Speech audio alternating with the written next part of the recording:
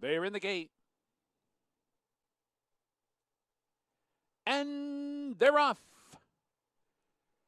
4 left, far outside. My Man Flintstone in between, and Surveillance down toward the rail. Lycan comes through toward the inside of the tap on the brakes there. So down the backstretch, and it is Surveillance. Short lead, 4 left, right there. My Man Flintstone backs off into third. Besos advancing up to be fourth. Lycan shuffled back inside fifth. Lofty Adjudicator, the trailer in sixth. Down the backstretch run, Speed Duel developing, 4 left. And Surveillance knocking heads to the far turn, and they knocked out a quarter in 22 and 1. 4 left and Surveillance head to head with 3 furlongs to go.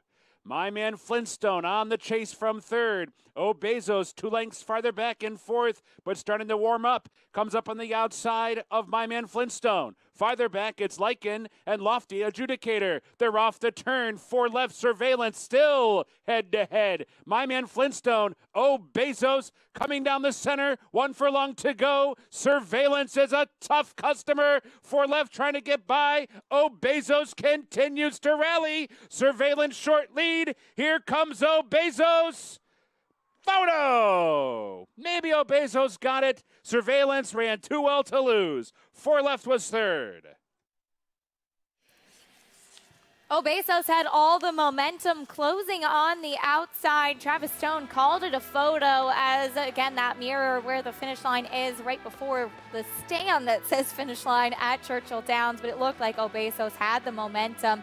And Andy, we did see kind of a passive ride from 4 left, so Jimmy Graham and Surveillance decided to be aggressive early. Yeah, just because another horse breaks well doesn't mean that he has to have a lead from you, he or she. And 22 and 1 for 6 furlongs, especially for this quality of horse, is about as slow as you could get. At 6 furlongs at Churchill Downs, it enabled the Ford to even be close to the pace. It really helped bring him in there, and it certainly helped the number 2 horse in this race, Surveillance, and eliminate whatever chance for left had. You're better off going faster and trying to steal the race in the front end, because you're never going to get involved stalking the outside and beat a horse like the 2 when you allow him to play the right game.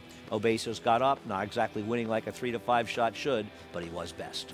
Closing on the outside, 2 talented horses here too with Besos and Surveillance as they made it exciting coming down to the wire in the 6th at Churchill Downs. When we come back, we'll preview the Champagne coming up a little bit later on Belmont at the Big End.